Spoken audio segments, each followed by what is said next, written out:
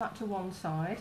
Now we need to cut out our base card, which I've cut out here, and what you'll notice is you've got your big white panel at the back for writing on, then you've got your 3 panels. So once you've cut it out, we're going to score along the solid lines and that little line at the end for your tab. You're then going to cut down each of the top parts of these solid lines, which then will form your flaps. So these parts of your box will fold down. So again, once this is cut out, we're going to score on all the solid lines and that little side line where the tab is, and we're going to cut down the top section just to the score line in the middle, which will then give us our separate box elements. We're then going to decorate. So we have cut out panels. So on the top of the page you have your cut out panels which will fit onto the bottom there, and that one will fit on the inside. So when you see them all decorated up, you don't want a plain back, so you have a nice little pattern on that back.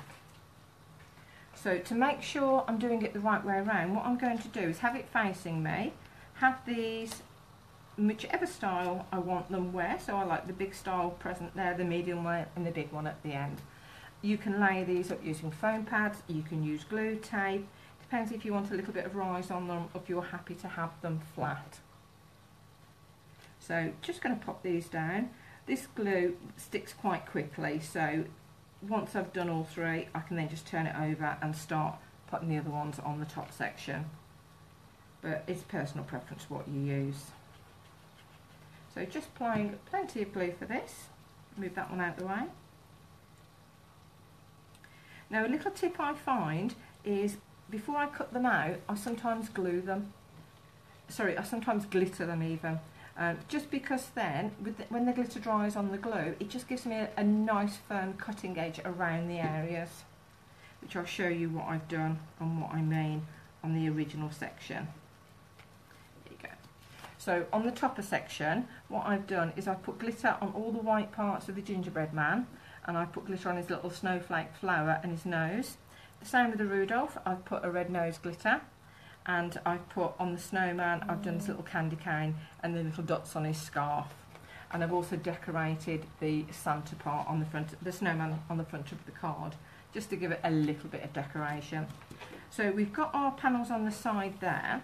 These bits will fold down, so when you put the toppers on these, you want to make sure you're putting them on the right way around. So they don't go on the coloured section there. You can print on the inner section if you want to. There is a backing paper on there, so you can actually print on the back as well. I quite like having a white border all the way around, so I've chosen not to print on the back side of this at the moment. Again, you have your toppers for this, which are the slightly smaller toppers, and these have candy canes. So you have 2 candy canes, and then you have a blank one in the centre. This is then going to form around like that. So I'm just going to pop these on. I've laid them out in the order that I want to stick them. Just applying some glue to this. And again, I'm just sticking those down onto this section. I've curved the corners on these as well. As you'll see on the topper that I'm using, so I've picked the Christmas Friends, it does give you a nice curved edge to the corners. It just looks a little bit prettier. If you've got a corner punch, obviously you can just use that to round the edges. I've just done it by scissors just because it's a little corner. Some of the toppers in the section you can have scallops, or you can just have the curved section. So the Mooey Christmas with the cows has actually got a scallop section. So all the edges of this are scalloped. And again, quite easy to cut out. I tend to find it quite easy with the little scissors on this rather than large scissors, just because I've got that little bit more control. So those are now stuck. So what I'm going to do is open that back out, and my snowman will sit on that back panel there. So that back panel is where you're going to line up your tabs, and all your decoupage will face outwards from that. So we just like a nice bit of a decoration on there. A little bit of white all the way around the outside. Now all I need to do now is actually make sure they all fold. So I'm just popping my score lines in. especially with my tab. So I'm moving my tab in, giving it a nice score. So I'm using my nail to do that.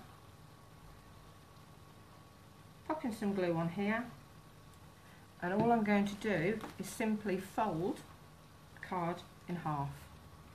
That will then seal that section. So I'm going to give it a little bit of a rub to make sure that's nice and stuck.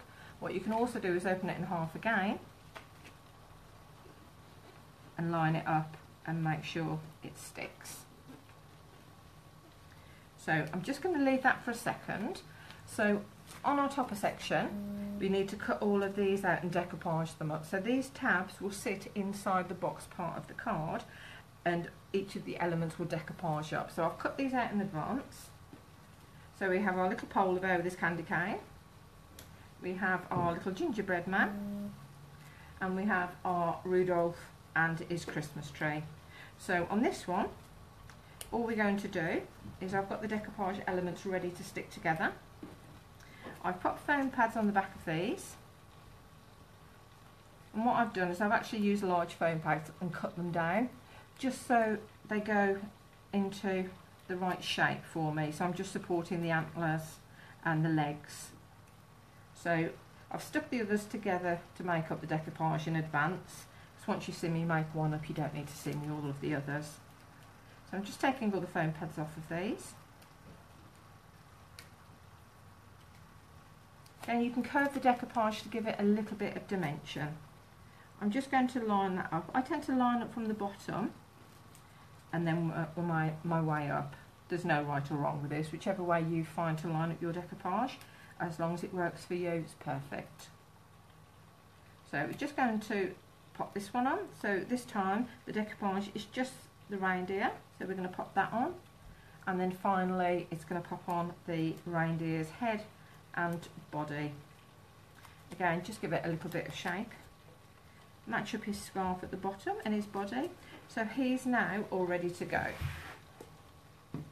What I've also got cut out is you have a tag option. So again, on your sheets,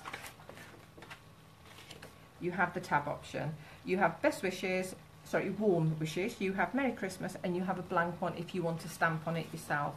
So you've got different options to choose from. I've picked Merry Christmas just because I think it's fun. So once we've made up these, you will need to score the little lines before the white section. And what you're going to do is fold this back. Now, I know there are questions around printing.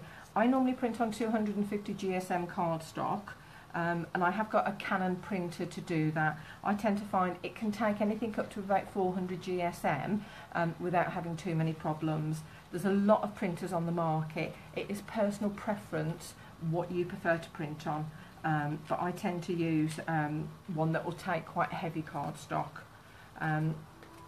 It's personal preference as to what you use. So I've got my box cards, so these tabs need to sit in that section. And what we do is we start with the biggest one. So the biggest is the reindeer and the Christmas tree. He's going to sit in the back part of that. Polar bear will sit in the middle, and the gingerbread man will sit at the front. And once they're all in, you'll see how nice they look. Now I work from the back to the front, so what I'm going to do is put a little bit of glue on the side panels.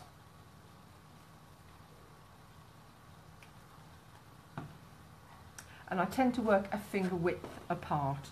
So what I'm going to do is just tuck them in the back and measure about a finger's width from the back. And all I'm going to do, because I'm using a wet glue, I'm just going to press and hold that into place for a second so it grabs. Then I'm simply going to fold the card so the side panels will then sit down.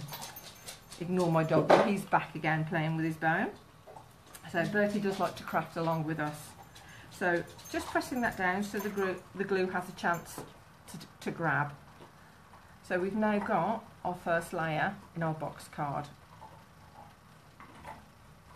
We do exactly the same for the second layer. So I'm choosing my polar bear for the second layer.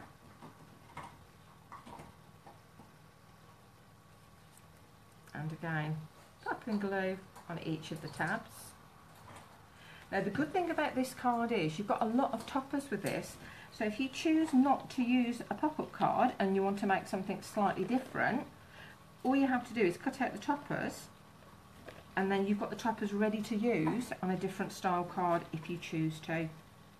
It's very, very, very versatile, this card. So again, I'm just going to finger width apart. I'm just going to open the card so it's flat and press down on the side panels. It saves me sitting there and holding them and you watching glue dry. So we've got the two in there now. So we have our snowman penguin on the back panel. We have our Rudolph and tree on the large panel. We have our polar bear on the middle panel, and then we're going to have our little gingerbread man on the front panel. So I'm just going to pop a little bit of glue on the last sides, and this will then sit in the front section. And I just want this to sit about a finger's width from the last one and about a finger's width from the front, just so there's a little bit of room and you can see. Now what you do want to do is line this up so you can't see any of the white tabs sticking up out of the side of the box card. What you want is just the blue section visible when you look at an angle. So when you're looking at it straight ahead, you can just see the characters standing up. If you tilt it inwards, you can just see the blue.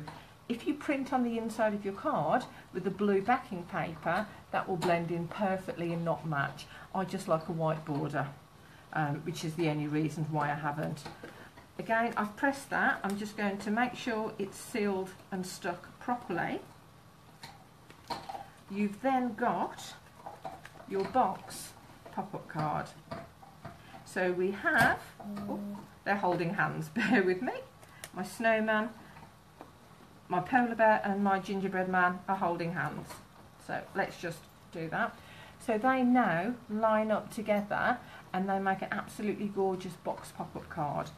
To close it, all I do is I lift the one flap and close. You can leave it down if you want to. I tend to find if I lift it, it just gives that little piece of decoupage a little support. That will then sit flat, depending on how much of a pad or a rise you've got in your decoupage.